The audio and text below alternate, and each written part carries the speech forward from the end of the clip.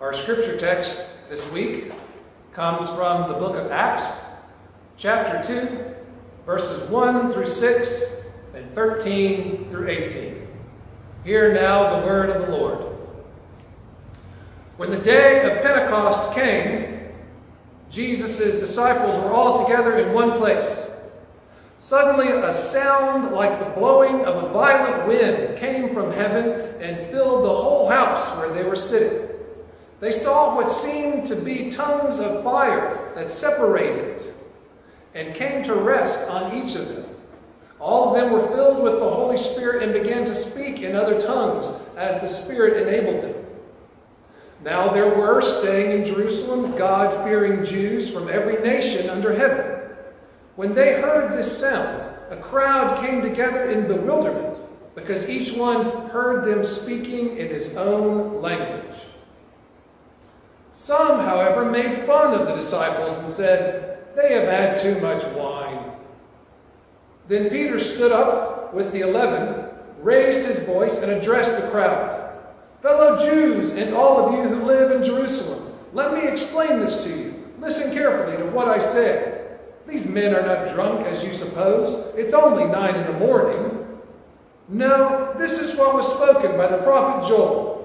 In the last days, God says, I will pour out my Spirit on all people. Your sons and daughters will prophesy. Your young men will see visions. Your old men will dream dreams. Even on my servants, both men and women, I will pour out my Spirit in those days, and they will prophesy." May God bless the reading of this holy word today. So our text today picks up right where our story from last week left off. Last week we read the story of Jesus' ascension into heaven from the Gospel of Luke. And the very last thing he said before he ascended was this: "Repentance and forgiveness of sins will be preached in my name to all nations, beginning at Jerusalem. I am going to send you what my Father has promised, but stay in the city until you have been clothed with power from on high." So now, in our verses this week, we see that exact thing happening. As Regina said earlier, and as we have been celebrating, it is on the day of Pentecost, the Jewish holiday when people from all over traveled to Jerusalem and gave thanks to God for the blessing of a good harvest. So now we, as Christians, celebrate it because it is the birthday of the church. The day Christianity changed from a small group of Jesus followers into a great, big, multicultural movement. The first Easter, when Jesus rose from the dead, was on the Jewish holiday of Passover. Pentecost was always 50 days after Passover, so that's why we celebrate Pentecost 50 days after Easter. It's time to celebrate the church's birthday. In Acts chapter 1, it says that there were only about 120 Jesus followers at the time when the day began. And they were all huddled together in the upper room where they had been staying ever since they arrived in Jerusalem for the Passover festival. In the past, their lives were defined by wherever Jesus went. But starting now, their lives will be defined by wherever God's Holy Spirit will take them. It all starts here on Pentecost. That's why the birthday of the church is important. Birthdays are celebrations of life, celebrations of what God's Spirit has done through you in the past, and a celebration of where the Holy Spirit will take you in the future. Reminds me of that great hymn line, "'Twas grace that brought me safe thus far, and grace will lead me home." But you need to hang on, because the way grace will lead you home, under the pull of the Holy Spirit, might be kind of a wild ride, with some rushing wind involved. It might lead you out into awkward situations where you're called on to speak from your heart, maybe to someone even that you don't know, like in our text today. Or it might be extra weird these days when the Spirit calls you to speak, because you and the other person might both be wearing masks. So you have to shout loud in order to be heard while your glasses fog up in embarrassment. Or it might be awkward when the Holy Spirit invites you to speak to someone who might not be very likable. That might be the most difficult situation you're called to. You might even prefer to learn a whole new other language instead of talking with someone that you'd rather avoid. Maybe because they're so different, or if they're disrespectful or insensitive. You may feel insecure about talking with people you don't know or have much in common with. But remember, after receiving the gifts of the Holy Spirit, the apostles were able to talk with everyone, no matter what their differences were. So remember that that holy power is available to you to make connections. That's what Pentecost is about, making connections with other people who are different or who are from somewhere else. We need to hear that story today. For the past few decades, our country has continued to get more and more disconnected. So now it seems the divisions are worse than ever, and we are more polarized than we ever were. We need connections.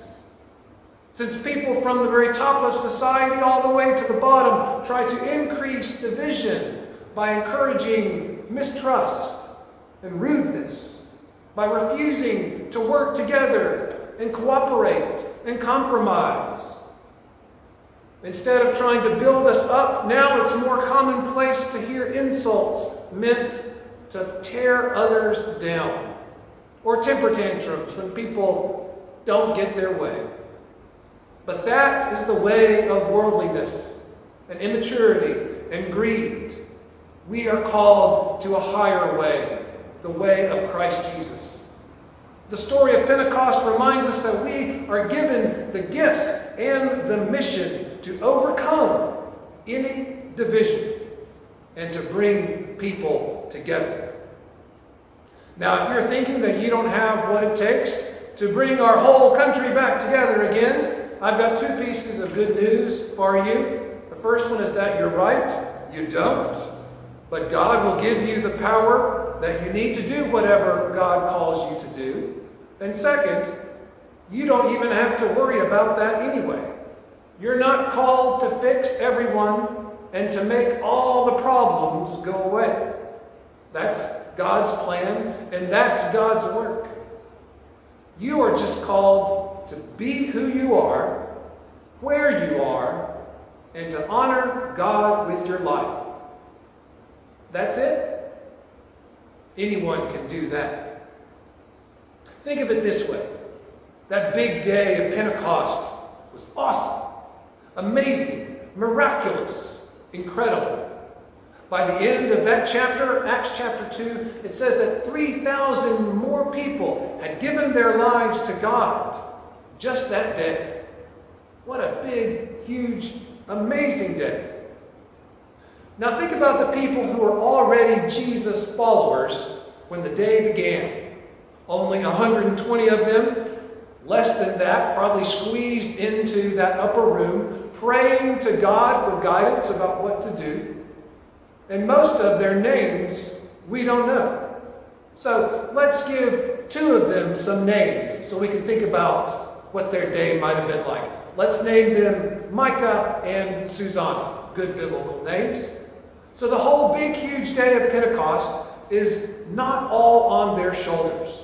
It is not all up to them. Micah and Susanna don't have to worry about everything and making sure Pentecost is a success. It'd be bad if they did, because they're just good, regular people. So all Micah and Susanna have to do is have a conversation with somebody who's outside. That's it. The verses don't say that everyone could speak in every language. No, but each person was gifted with the words and the courage that they needed to have a conversation with one person. And maybe they were so excited that day that they talked with a lot of other people too who spoke that language. So don't worry. There was no pressure on them on the day of Pentecost. There's no pressure on you because it's not all up to you. You're just called to be who you are, where you are, to honor God with your life, and to have conversations. That is our Pentecost calling. We so often pray that God would fill us up with the Holy Spirit, but be careful what you pray for. When the Holy Spirit filled up Jesus' followers in Acts chapter 2, crazy things happened. On the spot, they could communicate with the folks outside from different countries. I bet they didn't see that coming when they woke up that morning and gathered for prayer in the upper room. Who knew that simply gathering for prayer and worship could take you outside, doing crazy, unexpected things? It reminds me of a story I heard from a Christian pastor who serves a church in the actual land of Galilee. Definitely a holy place to live and to work and to minister. His name is Elias Shakur. He was born there in Galilee, in Palestine. Later in life, he was nominated for the Nobel Peace Prize 3 times.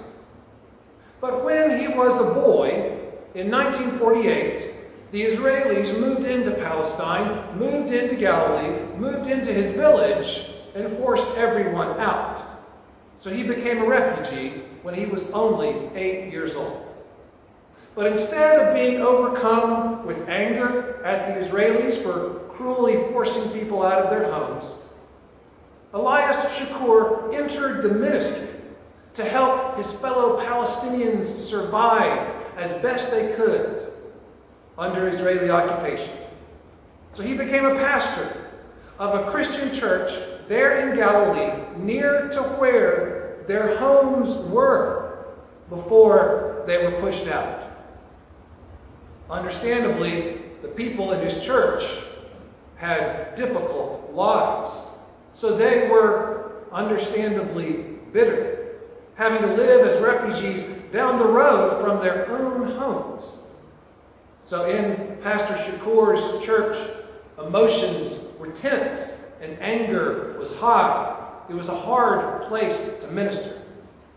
He had only been the pastor for 6 months when Palm Sunday rolled around, the Sunday before Easter, and the church was full for that special day, and people were holding palm branches like we do on Palm Sunday. And Pastor Shakur began his worship service by saying, "Peace be with you," but he could tell that there was no peace in his congregation. Instead, he said they were all in pieces. They were broken. They were fragmented. The sadness and stress they had experienced gave rise to different groups in the church dividing into angry factions. And by the end of that Palm Sunday worship service, he couldn't take it anymore. So he said, "I tried my best to reconcile you, and I failed. Today, there is only one person who is able to reconcile you together. His name is Jesus Christ, and he's here with us in this church. Hold on a second." And at that point, even though Pastor Shakur hadn't planned any of this ahead of time, on the spot, he walked to the back of the church where the door was, and he locked it. It was an old door with an old lock and a big iron old key that went ka-chunk for everyone to hear as he locked it and put it back in his pocket. Then he walked back to the front, to the altar table, and said, "The door is closed. You can't get out. You have to decide either to come together now and Jesus will be your Lord and I will be your pastor, or you can fight it out and kill each other right here and I will preach your funeral. Decide whatever you want. I'm waiting." And he stood there. Isn't that wild? Isn't that amazing? Pastor Shakur said it was the craziest thing that he had done in his life, and it was all on the spur of the moment. You might say by the Holy Spirit's leading. Well, he stood there and he waited for a few minutes that he said felt like forever when a man stood up. The man had been convicted, and he said, "Pastor, I feel God's presence here. I will stop being divisive now. I forgive everyone, and I ask everyone to forgive me." Pastor Shakur said, "My brother, come here." And they hugged each other. Then Pastor Shakur invited everyone to repent and to confess and to join together and to have what he called a celebration of hugging. So the church all hugged each other in the congregation for 45 minutes straight with smiles and tears. Isn't that incredible? Especially to think about that now these days. Wouldn't it be amazing to just hug good folks for 45 minutes? Maybe we'll plan that for when we can hug other good folks again. Well, Pastor Shakur said that they were all so full of the Holy Spirit and with joy that they decided to go immediately outside of their church and walk to everywhere in the village that people lived to celebrate the resurrection, the joy, and the peace of Christ. What an amazing story that is. Just think of all the joy and the good news that was shared with people in that community that day through tears and smiles and laughter. That's a good Pentecost story right there. So yes, be careful what you pray for. Do you pray that God would fill you up with the Holy Spirit? Then get ready for some amazing things to happen, like it did on Pentecost.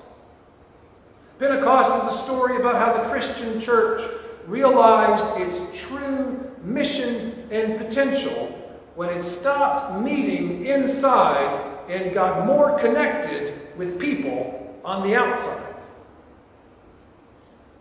That makes me think. I can't help but think about our situation today.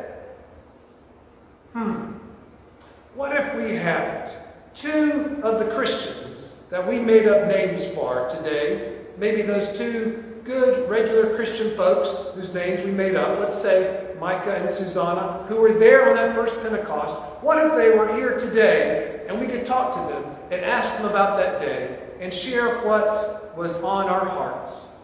And we told them how hard things are for us these days. And we said, "Oh, it's just so terrible. We shouldn't even gather inside for church right now because it's not safe." I think if they heard that, they would say, "So what? That's not bad. Have you heard about what happened to us when we got out of the church and into our community? It was miraculous."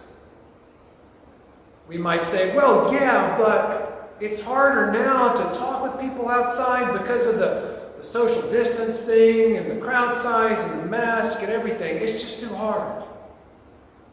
And I wonder if they might say, "Well, you can still speak the same language, right?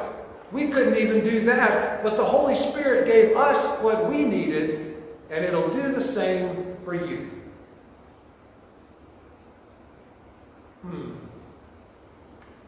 That can be hard to believe and accept sometimes, but it's true. The church's real power doesn't come from buildings and who is in them.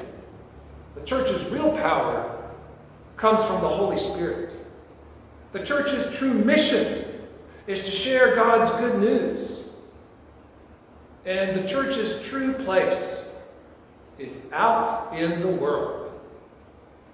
Maybe we have been offered a Pentecost opportunity today. May we be ready to take it. Let's pray.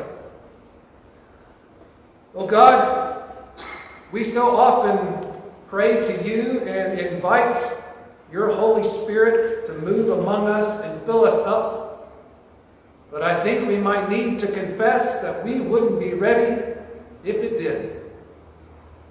So we will need not just your Spirit's power, but your courage as well.